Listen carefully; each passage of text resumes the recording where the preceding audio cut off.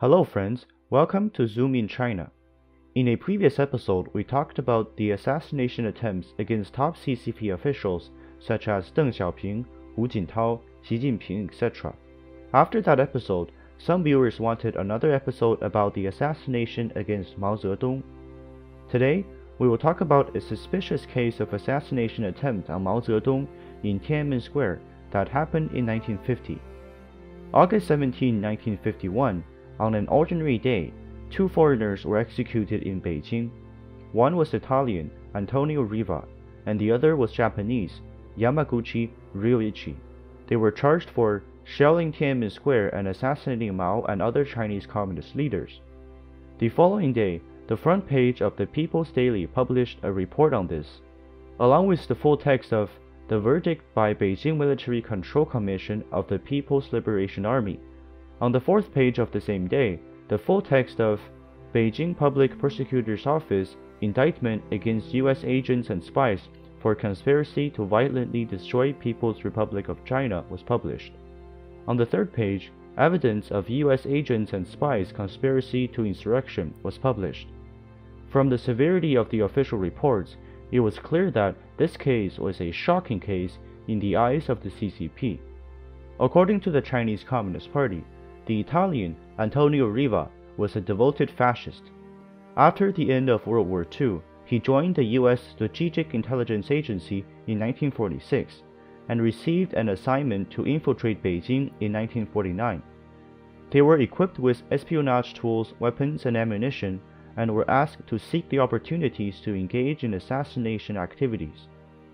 In January 1950, Antonio Riva and a group of international spies, including Yamaguchi Ryoichi, Henry Vetch, and other spies, conspired to assassinate Mao Zedong, Zhou Enlai, and other communist leaders by shelling Tiananmen Square with a mortar during the Communist Party's National Day celebrations. Two of them were executed and the rest were sentenced to life imprisonment. The case shook the whole country and startled the entire world. It also strengthened Chinese people's hatred against foreign countries. However, many people believe that this case was highly suspicious and was probably concocted by the Chinese Communist Party to threaten the Western countries. Because of the complex domestic and international environment in which the CCP found itself at that time, there were many voices of dissidents domestically and internationally. The CCP was considered a hostile country by the West because it built up relationships with Soviet Union and supported the North Korean invaders. As a result, the CCP took strict action against anyone it suspected of being an enemy, and those Westerners in China were the first to be targeted. In the book, The Forgotten Gulag, China's Hidden Prison Camps, written by the famous French sinologist Jean-Luc Domenach and published in 1992, the author talked about this assassination on page 74 and 75, which is excerpted below. After October 1950, the atmosphere became increasingly tense, and a national security conference was held. The first priority was to suppress foreigners living in China and the Chinese people who had contacts with foreigners, and to give them some threat. The former people were considered as spies and the latter as traitors.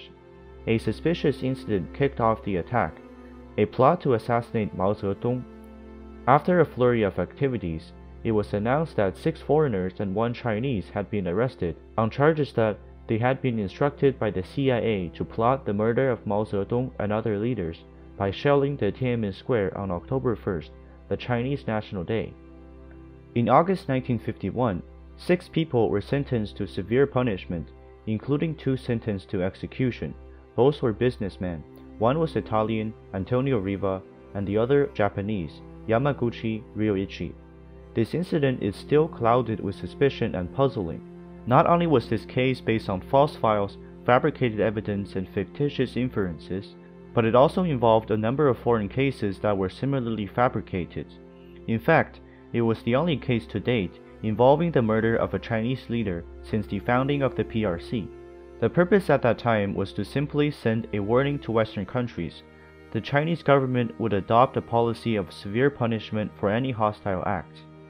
Bai Yang, an Italian journalist who graduated from the University of Rome with a degree in Chinese history and studied in China, conducted a thorough investigation and analysis of this case in the 1990s. As both a sinologist and the writer, he wrote a 240,000-word documentary, almost like a report on the investigation of the case, called Conspiracy on the Assassination of Mao. Baiyang said, "To compose this book, I referred both Chinese and Italian sources, from official documents to articles written by journalists, from memoirs to interviews I conducted myself. I also consulted the archives of the Italian Ministry of Foreign Affairs in Rome, which gave me the privilege of knowing the relations between Italy and China from the beginning of the 20th century until the 1950s. The book by General Silvio Scaroni, heir to the Lodi family, documented the activities of the Italian Air Force Instruction Corps in China. The testimonies written by Giuliano Bertuccelli, an Italian diplomat who later became professor of Chinese language at the University of Rome, and Ada Ziano's diary. These writings provided me with sources from another perspective." She added, "I interviewed many people who lived in China at that time and read many memoirs written by missionaries, especially Father Fortunato Teberi. In his book, not only did he tell his days of torture in prison, but he also introduced me to the relationship between China and Vatican City and the Cardinal of Yixian County, Ma Diru. It is a pity that Vatican City did not open their archives to me." In addition, Baiyang interviewed one of Antonia Riva's sons, who introduced Baiyang to a book written by his aunt and Riva's sister-in-law, Bettina, in which Baiyang quoted Riva's son's description about Riva's sentence and execution. Apparently, Baiyang's book was full of questions about Riva's death. So, what exactly is the suspicious point of Riva's case? A web article titled "A Strange Case About Spy Riot," written by Cheng Ziyun, provided some analysis, which are summarized as below. First, the caliber of the mortar allegedly used to shell Tiananmen Square, which was recovered from Riva's home and made public by the Chinese Communist Party, is inconsistent.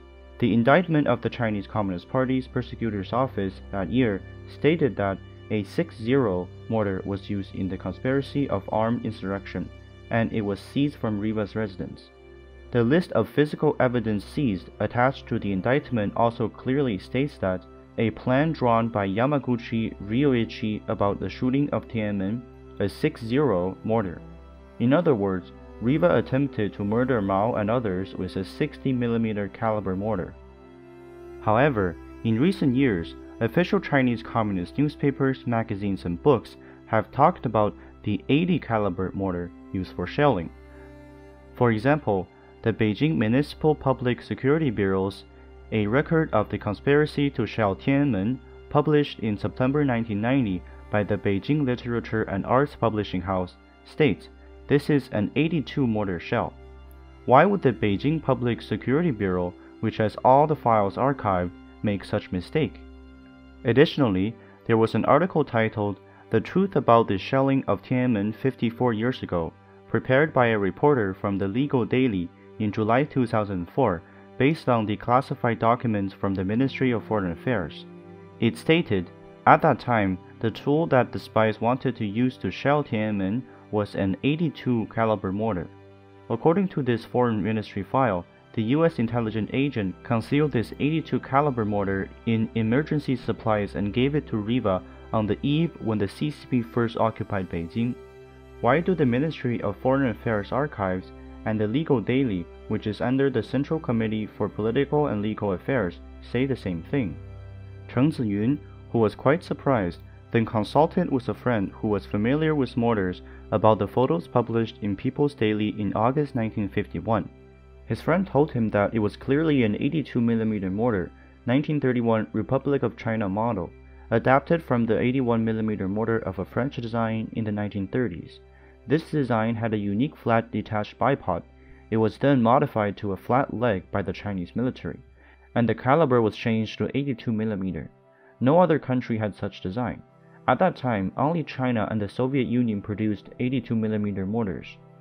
The question then arises, why did the American spy use a mortar made by the Chinese military?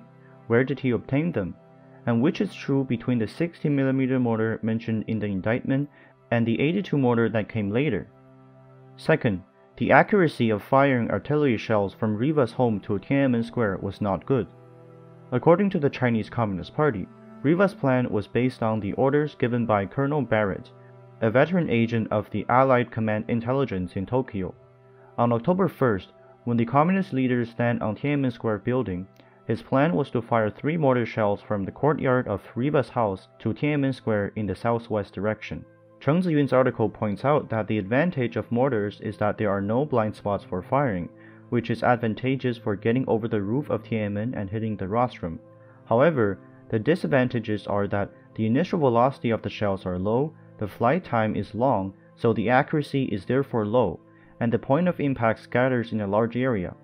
According to the Soviet artillery tutorial, the 82 mortar had a 47-meter by 120-meter oval impact spread at a range of 1 kilometer. Therefore, all mortar firing tutorials emphasize test firing and impact point correction. At least 2 test firings are required. But Riva's residence, number 17, Ganyu Hutong B, on the northeast of Tiananmen, was about 1,800 meters to Tiananmen, a distance at which the point of impact scatters even larger. Plus, there is no direct view to Tiananmen.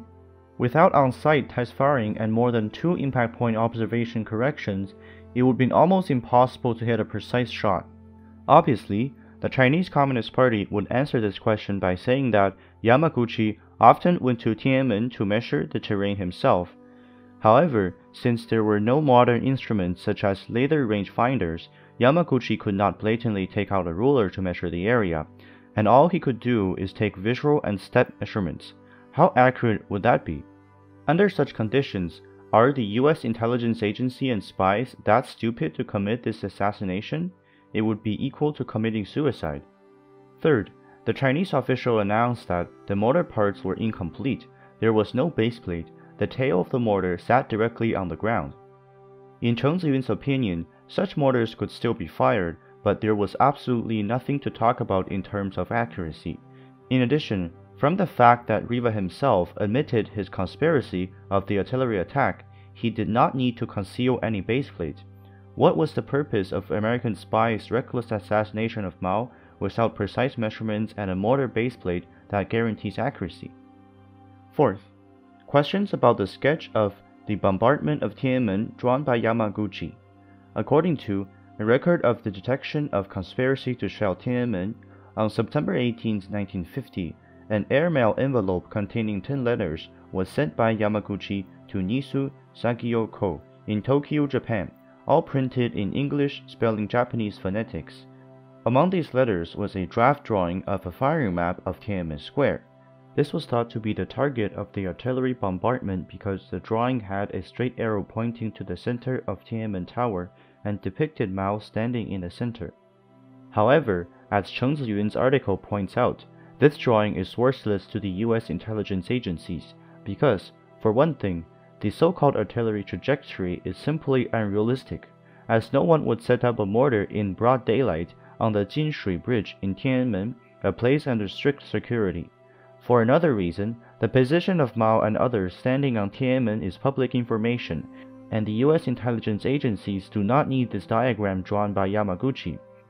In particular, Yamaguchi's signature was left in the upper right corner of the diagram, which was obviously a wrong action for a professional spy.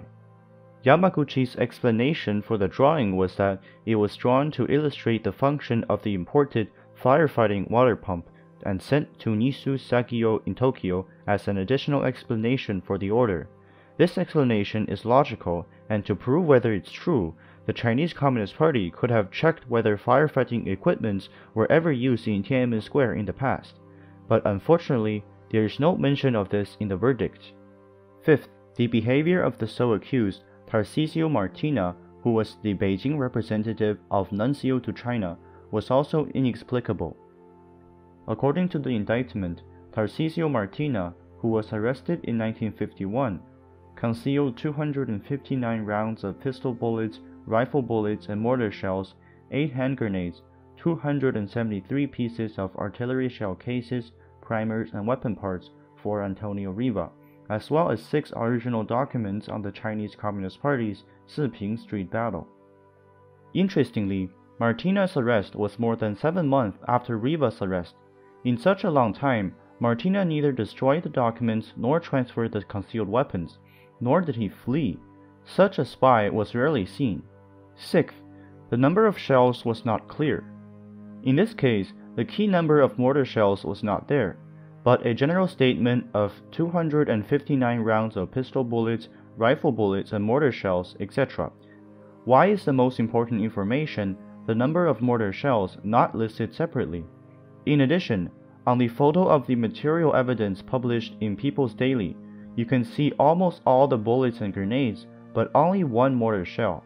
Would it be believable for Riva to fire at Tiananmen Square with only one mortar shell? 7th, the head of the U.S. Army spy in Tokyo, Colonel David Dean Barrett, who had been accused for directing the case, was actually exonerated by the Chinese Communist Party. The 1951 indictment mentions that Riva and others were directed to carry out the assassination by the headquarters of the U.S. occupation force in Tokyo, Japan, and also by Colonel David Dean Barrett, a former military attaché of the U.S. Embassy in Beijing. However, in an article by Li Yaoyu, the U.S. Military Observer Group in Yan'an I Know, published in Thousand Weekend on February 19, 2004, it was written that in 1971, Zhongnanhai spoke with Xie Weisi, who was invited to visit China, and made it clear that it was a mistake to accuse Barrett of being involved in the Tiananmen Square shelling, and said that Barrett was welcome to visit China. On February 3, 1977, Barrett died in San Francisco at the age of 84 after a long illness. Li Yaoyu was the administrator of the Chinese Propaganda Department and the administrator of the U.S. Army Observation Group. He had close contacts with Barrett and the U.S. Army Observation Group in Yan'an. According to him, if the U.S. spy chief, Mr. Barrett, was not involved in the shelling plot, then there is only one possibility: Riva and the others acted without authorization. But why did they send a shelling map to Tokyo?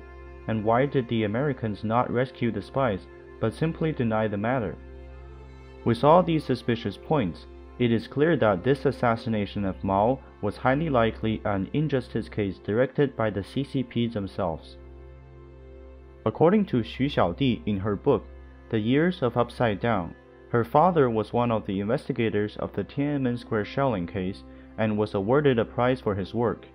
He was a person who maintained a gray status during the early years of the Communist Party, working according to the organization's instructions. His task was to collect information from diplomats and Kuomintang defectors. Xu Xiaodi's father was an early graduate of Lushun University of Law and Political Science, fluent in Japanese and English. He was also an underground Communist Party member who, after 1949, was a registered cadre in the Ministry of Public Security, but often worked as an interpreter in diplomatic situations. Xu Xiaodi's mother, on the other hand, came from a wealthy family. Initially, her parents married out of love, but later divorced due to differences in philosophy and habits. During the Cultural Revolution, Xu Xiaodi's mother was criticized and struggled, and her father was also criticized and struggled under the label of Great Spy, and later imprisoned for 7 years on charges of counter-revolutionary collaboration with foreign countries. This is another example of a man who served the Chinese Communist Party sincerely but was eventually abandoned, and such tragic fates continue to plague the Chinese people until today. Well, that's it for today's show. Thank you for watching. If you like our program, please don't forget to subscribe to our channel, like and share our videos.